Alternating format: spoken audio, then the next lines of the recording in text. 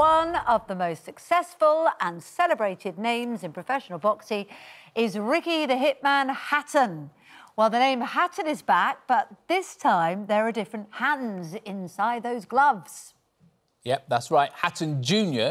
will be stepping into the ring for his first professional debut fight this weekend in Gibraltar. So how is he feeling about matching up to his father's legacy? Pleased to say both of them join us now. I mean, Campbell, these are huge boots to fill. How are you feeling about stepping into the ring this weekend, but with your father by your side? Yeah, it is this big expectation and there's going to be a lot of eyes on me, but mainly excited, to be honest. I'm starting getting bits of nerves, obviously. We're not long to go now, but yeah, I feel like I'm handling it quite well and just keeping myself busy and occupied and just really excited to get in there now. And Ricky, how are you feeling about it? You know, there must be nerves as a father. I mean, knowing how good he is, but at the end of the day, he's still your son, and you know you don't want him to go in there and get hurt or lose. Yeah, very much. You know, just as I thought, I've got my pipe and slippers out to enjoy my retirement. The little fella picked up the boxing gloves, didn't he? But no, he's worked so hard. He's massively dedicated. He absolutely loves the game, and even though there's going to be nerves, not just for me and his brother Matthew, who's his trainer, and the whole family that will be watching back home, it's going to be a very, very proud moment for the family, because I wouldn't let him go into this game if I didn't think he'd have a chance of being successful, and I hope he goes on and does people proud like I like to think I did.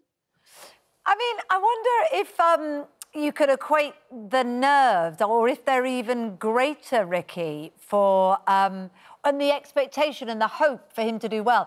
Is it greater for Campbell than it is for when you yourself went in? Because there's that fatherly thing, isn't there? It's 10 times worse. Well, you know, it's our job, you know, to put the brave face on, you know, and you know, so he feels as relaxed as possible before tomorrow night. But no, I mean, it doesn't need me to tell my son how confident that we all are in his ability. So he's going to be a very, very nervous night. I just hope he puts in the performance to, you know, to do himself justice. He's worked so hard, and it's not a novelty at this. He's going to have a fantastic career. And like I said, I hope everyone gets behind him, and it's going to be a wonderful ride like it was with me. Well, he looks like he's got abs of steel. His dad has the number. But, I mean, Ricky, when you quit boxing, you know, you did suffer with your mental health and addiction, but I guess in a way, you know, Campbell going on this journey has kind of given you a new lease of life and also a focus. Has it made you mentally stronger being on this journey with him? I've been in a good place for some time now, and but I have to say, Campbell is one of the reasons. When I look back at them bad days, I nearly wasn't here to enjoy this, you know, the stuff like this, and it's just a message to anybody out there who does suffer and have had problems. You know, the bad days don't last forever, you know, and I you know, thank God every day that, you know, I didn't go down that road, and I'm able to sit here now and enjoy everything that my son's fantastic doing. It's so fantastic. Yeah. So Campbell, look, how did you first raise the issue of wanting to be a boxer? What was your dad's reaction, or is it just something has always been around you and within you? Did you start fighting with each other? Where did it come from, and how little were you?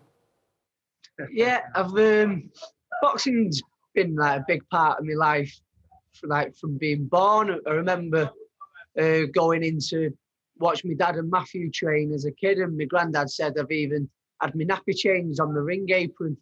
So it has always been a part of things, but it was a bit later on when I decided that it was something I wanted to do myself. I was about 13, 14, where my dad had just had his comeback fight, and that was like the first time where I was old enough to appreciate my dad and Matthew's career. So around that time, I started doing little bits in the gym with them to keep fit, and then I found a love for it, and had to convince my mum to let me go down to the local amateur gym, which took a while. But from the second I did that, I was just in love with the sport, and it's just been non-stop from there, really. And how are you feeling about the fight at the weekend with Jesus Ruiz? What do you think your chances are? Yeah, I'm really confident. I think that everybody's saying to me, like, just how well I'm dealing with the pressure and how I seem so relaxed. And I think that's mainly down to the fact that I've worked so hard in the past few weeks, and everything's gone so perfect. If I knew, if there was anything in my mind that I couldn't have done, I've done everything I could have done to get where I am. So that's what makes me so confident. If there was anything I'd missed out, I might have had a bit of nerves, but everything's gone perfectly, and I know there's nothing more I could have done, which has made me so confident. Well, good luck at the weekend. Before you guys go, I mean, I have to ask, one of the big fights that people want to see happen is Tyson Fury and Anthony Joshua.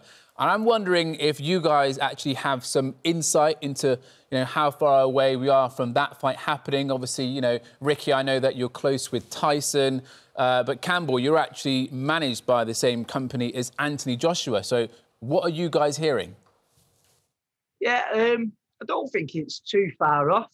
A big fight like that, it needs to happen, and like everyone's hearing that they're nearly there with the contracts and things, and they're in talks, which must mean it can't be far off. So that's something that's really exciting for boxing.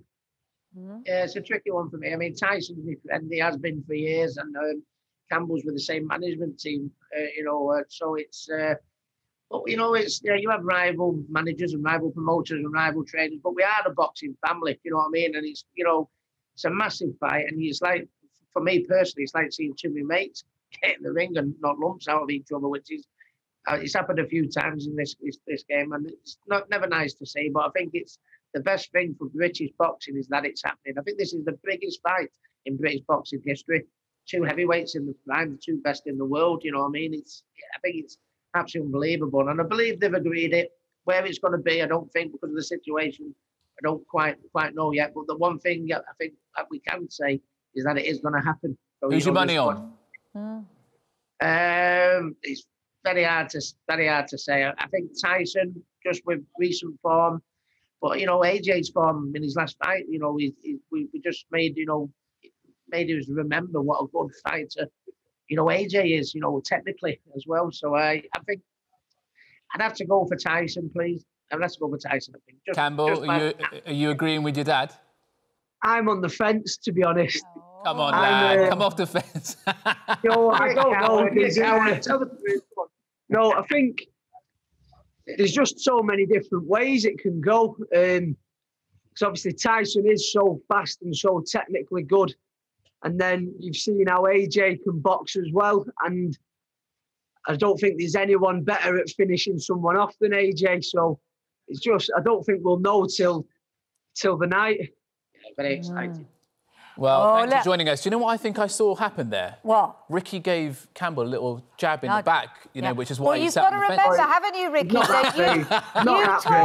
You taught him everything you know. You taught him everything he knows, but you didn't teach him everything you know. You can always do a little hook from behind, can't you, if he needs keeping in line?